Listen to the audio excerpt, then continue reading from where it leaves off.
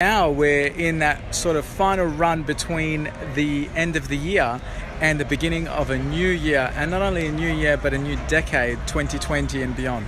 I'm in beautiful Northbridge here. You could probably see behind me where I am, and I just thought I'd take this time out to share with you a special message in this transition period.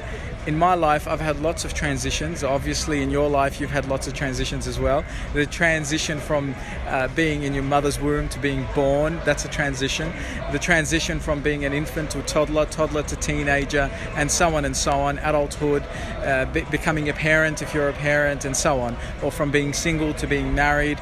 There's always transitions in our lives, and I wonder, do we do those transitions gracefully, or do we go kicking and screaming?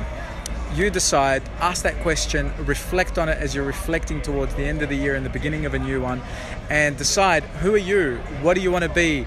And do you want to take the old you into the new year and into the new decade? Or do you want to be a new you, starting a new year with a whole new outlook, and being a person that loves and accepts what's coming up rather than dreads it, fights it, screams, kicks and yells?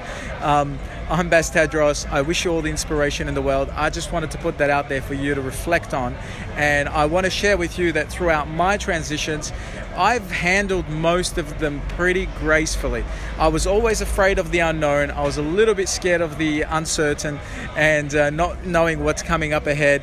But at points in my life, I surrendered and I kind of just let loose and, put my hands back and let myself kind of fly with the wind rather than sort of resisting the change. I went along with it. So I hope that inspires you to think about where you're at, where you want to be, and how you're going to get there.